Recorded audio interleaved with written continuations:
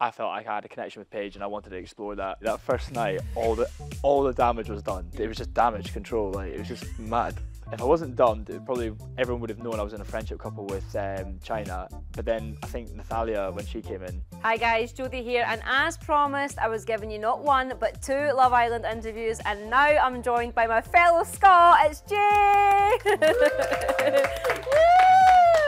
Jay, the only Scot in the villa this year, 2022. I know. I was so buzzing when I heard your accent. I was like, yes, we've finally got a Scottish guy.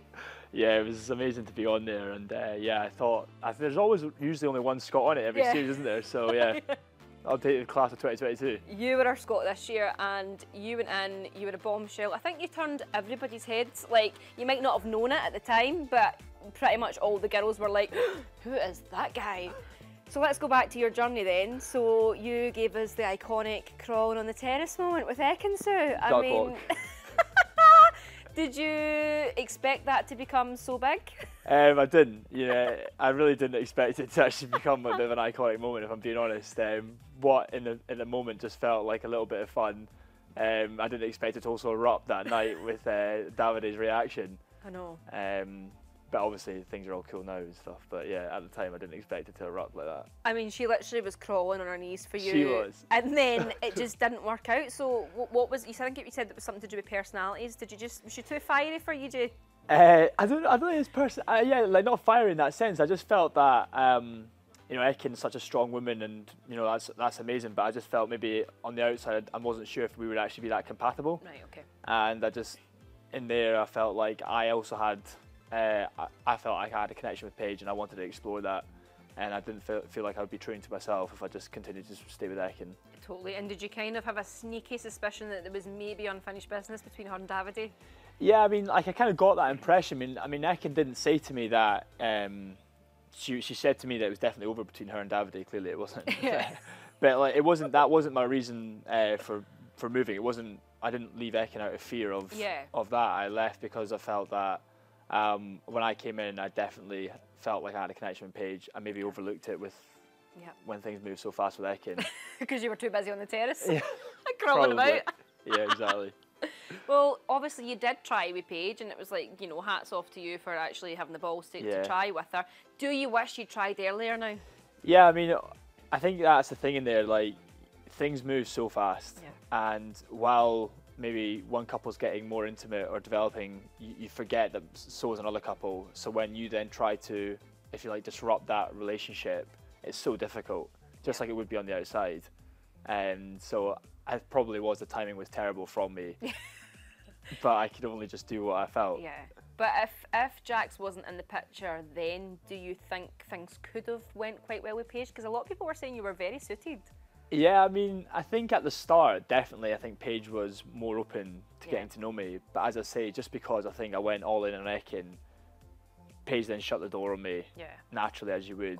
She's moved on, she goes with Jax, and then I say, actually, I'm still interested, I want to get to know you a bit better on that romantic level. And she's going, actually, well, no.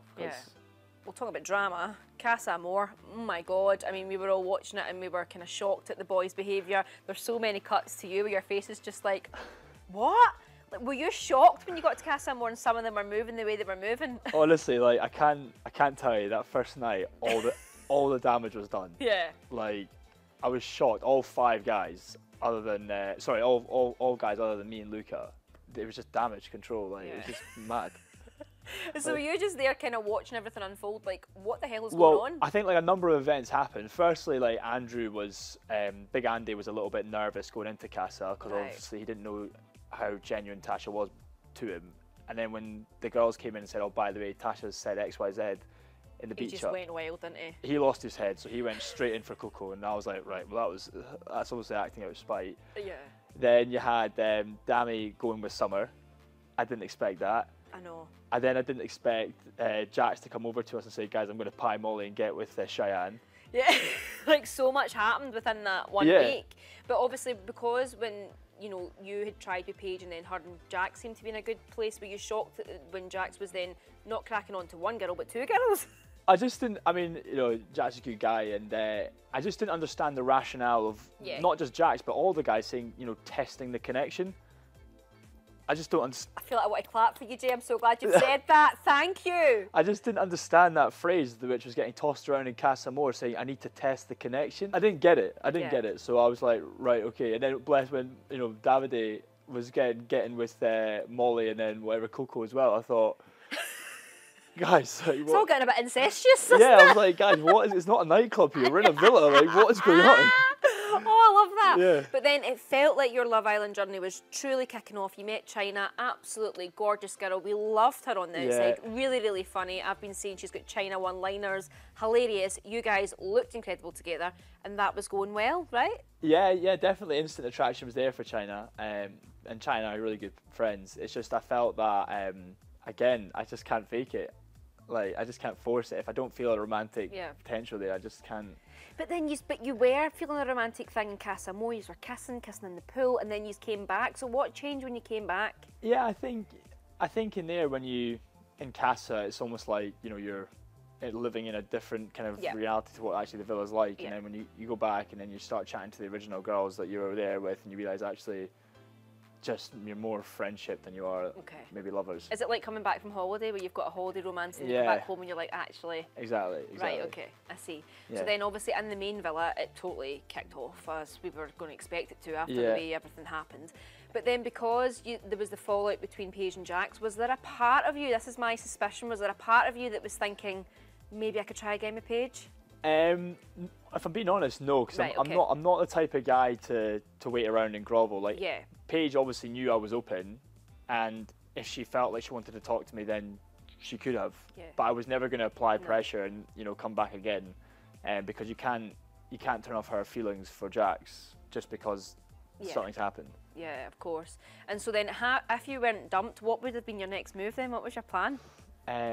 Well, if I wasn't dumped, probably everyone would have known I was in a friendship couple with China. But then I think Natalia, when she came in. Oh, right, is she your type then? Okay. Yeah. But yeah, maybe things with Natalia, I don't know. But yeah, it's just you never know what's going to happen in there. It's so unpredictable. But she would have been the one that you would have tried. Probably, yeah. Well, I don't know how long she's going to last if she's fighting with Ekin, so maybe there's a chance here. Yeah, good luck. Speak to her on the outside. Maybe you already have. Wait a minute, did you just say that you've already spoke to Natalia? Did I hear that, or did I just make that up? How have you already spoke to her? No, How do you know, Jay? No, maybe just a few DMs before going in, but we both didn't know. From what I can remember, it wasn't very deep. It just, maybe one or two. And apart from Natalia then, because obviously we know you like her, what are you looking for? What do you want, Jay? Because it did feel like there was quite a few, obviously, opportunities and then they didn't work. So what do you want? Tell me. Tell us. Well, first and foremost, I need to fancy them. Right, okay. That's a big one. Yeah, and I think for me in there, it was pretty obvious. There was only two ladies in there that I only really fancied, which was Ekin and Paige. Right. And then it just comes down to personality and if you actually get on and you think you're compatible. Right. So not much to ask. I guess you're not asking for much, but there was one point though where I thought you might even try and couple up with Laura. That'd been great. Literally. Thank you so much for your time, and well done, Jay.